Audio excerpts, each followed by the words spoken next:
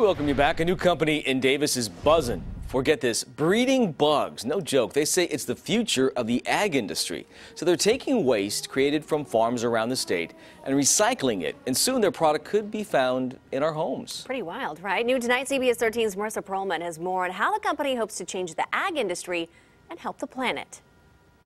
The black soldier fly is turning into big business here at UC Davis. This company, Biomilitus, is turning waste from these guys into oil for your car and protein for your pets. Enter the Biomilitus home on the UC Davis campus. This is how we're growing our adult flies. Bring an open mind and leave your fly swatter at home. In the future, I think insects is one of the most sustainable foods. That's right. The folks behind the company say these bugs, which act similar to your common housefly, are our future and good for the environment, too.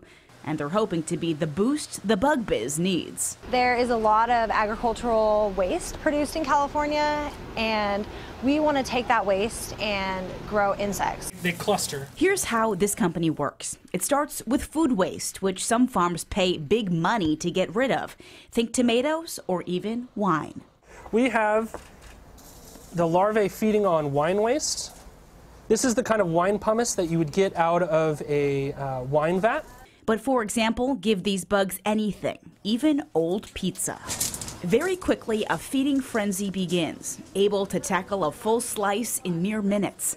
The waste gone, the larva, big and fat. These are the really fat-rich ones, and this is the stage at which I extracted that oil out of. These flies are used at every stage, at the peak of a bug's life and even in death. They get ground into a protein powder. All turned into other products you could use. This makes a really good machine lubricant, like if you're changing the oil in your car. Creating a sustainable animal feed. Like protein-based pet food.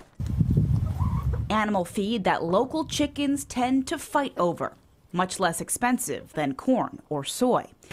The brains behind this operation call it upcycling. A way of using insects like we would use bees for honey or for pollination. It's a positive way of using insects rather than just killing them. And the goal? Reduce greenhouse gas by finding this pesky but efficient way to get rid of waste. We're using insects to break down those wastes to turn into other products. Upcycling food source and turning it back into another food source.